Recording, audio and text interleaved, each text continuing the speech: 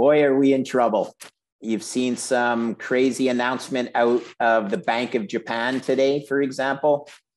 It reminds me of my time in the great financial crisis, when every single day you had some sort of talking head from the finance circles, whether it was the head of Lehman or the head of Bear Stearns. Oh, don't worry, everything is just fine. Nothing to see here. As soon as the talking heads start saying stuff like that, you know that there's some approaching flames, and yeah, a little bit nervous, to be honest. Canadian and former hedge fund manager and individual investor Greg Foss joins Layah Heilpern to discuss Bitcoin and why the fiat Ponzi is running out of time.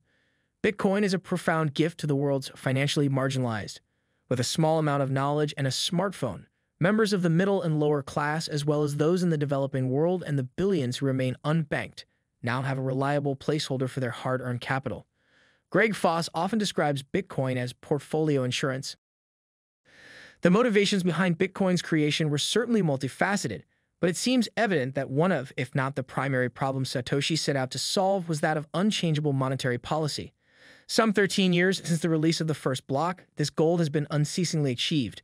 Bitcoin stands alone as the first ever manifestation of enduring digital scarcity and monetary immutability, a protocol enforcing a dependable supply schedule by way of a decentralized mint, powered by harnessing real-world energy via Bitcoin mining and verified by a globally distributed, radically decentralized network of nodes. Roughly 19 million Bitcoin exist today, and no more than 21 million will ever exist.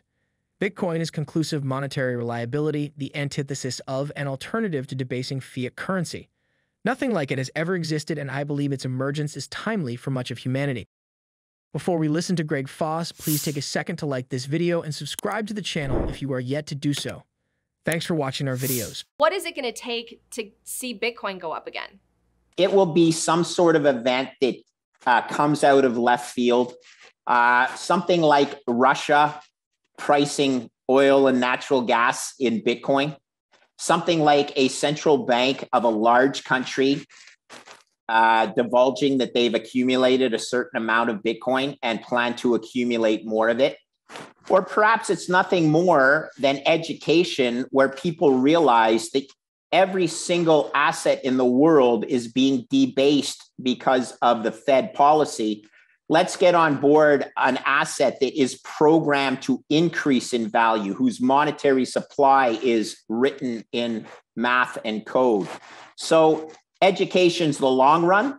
The short run would be something like an announcement. And then the real one will be, or a very potential one, is when the Fed pivots. The Fed pivot will increase values of or stop the bleeding in a lot of risk assets. And unfortunately, Bitcoin is still traded as a risk asset, even though, as you know, I think it should be traded as insurance. I'm not bigger than the market. You got to watch what the market's doing, not what you believe. So lots of ways it could happen.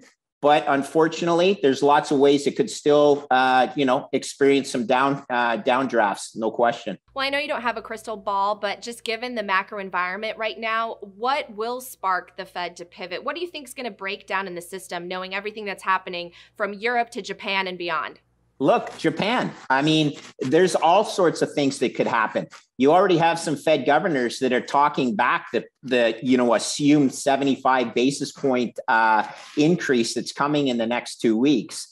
There's Fed governors are smart enough to read financial markets. Today's close on the equity markets was pathetic. Financial stocks took a huge gap lower at the end of the day. Business confidence is at all-time lows, literally all-time lows. This is not good for the economy. And the USA is going to have to choose whether it wants full employment or control inflation, but it's not going to be able to do both, okay? The likely pivot comes, in my opinion, where they change their inflation target, where they move it from 2% to something like 4%. Then they declare victory and say, okay, so now we have 4% inflation targets, so now we can afford to stop the tightening cycle.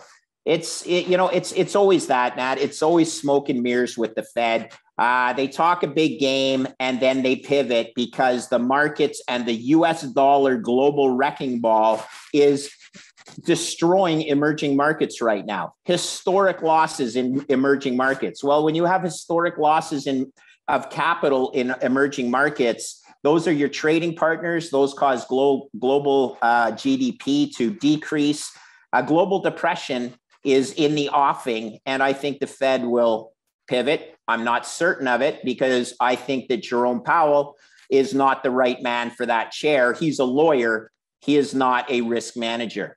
Tell us, what's one thing that central bankers are doing right now and the biggest thing they're getting wrong? I honestly cannot think of anything they're doing right. Okay. Like, I think they are absolutely very juniors in the room. They are not listening to the markets. They are using backward-looking data. Okay. Employment reports are backward-looking. They're not looking to financial conditions. They're not looking at credit spreads. They're not looking at the jamming up of financial markets.